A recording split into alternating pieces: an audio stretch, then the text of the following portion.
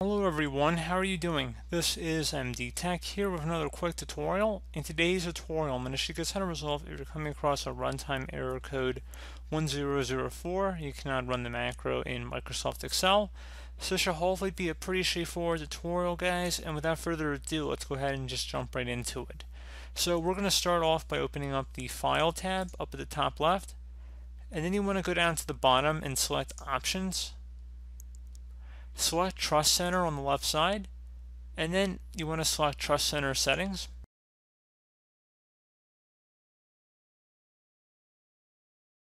And now select the Macro Settings button. What I'd recommend would be the checkmark where it says Trust Access to VBA Project Object Model. And then once you're done with that, go ahead and select OK. If you ever want to change it back, and then you just want to run this macro one time, and then maybe you don't have a use for it down the road, you can turn it off, and then once you're done with that, you can select OK. You can also temporarily enable all macros here, which you can see even Microsoft says it's not recommended. So consider just doing that for a specific file. Make sure it's coming from a legitimate source if you're going to do that one.